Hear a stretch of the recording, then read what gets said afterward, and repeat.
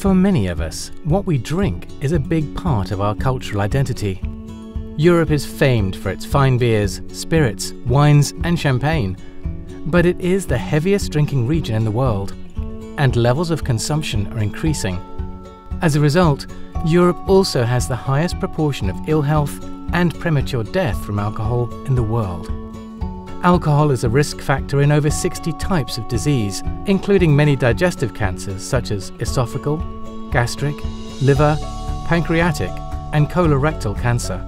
However, up to 90% of people don't associate alcohol consumption with an increased risk of cancer.